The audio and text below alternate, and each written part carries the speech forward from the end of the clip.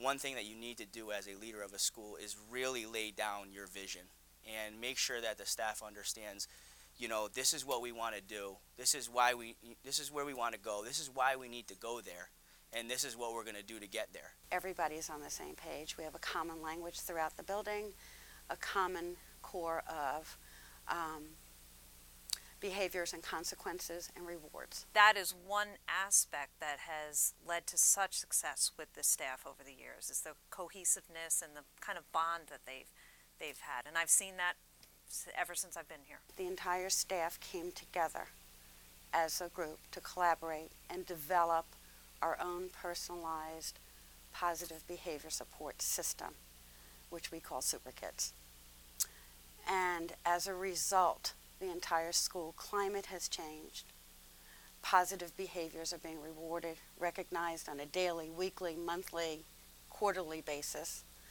And disruptive behavior is down, non-productive behavior is down. So there are more opportunities for on-task learning behaviors. After many hours of analyzing data, we decided that there were two initiatives that we really wanted to concentrate on. One was in reading and one was in math. This was long-term planning. This was unit planning. This was math strand planning. This was developing their own assessments that they could use as a pre and post test to see how kids were doing and to tailor their curriculum that way. We all put together a binder for editing and revising and stuff like that.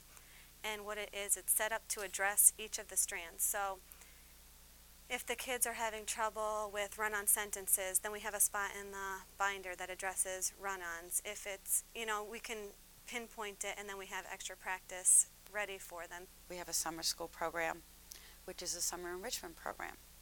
And we do our own pre and post tests based on our focus, which is vocabulary development. If we don't see any improvement with a program, we don't do it. We track the data for every program we do. And that's what's changed. How many professional developments do you go to and you're presented with 2 hours of material and then the person walks away and you go your own way, and only God knows who's doing that.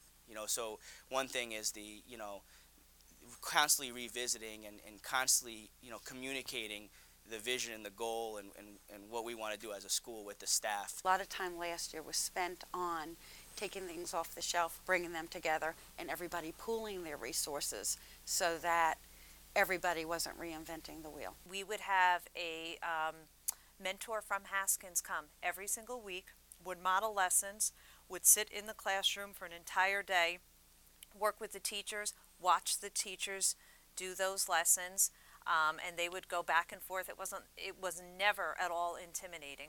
And it was probably one of the best uses of professional development that I've ever seen since I've been in teaching. We spend time on practical outcomes. What is the problem? What can we do? What do we need to do? Let's try something. Let's see how that works. And let's try something else. And we keep going back to the same topic. What can we do to help our kids achieve?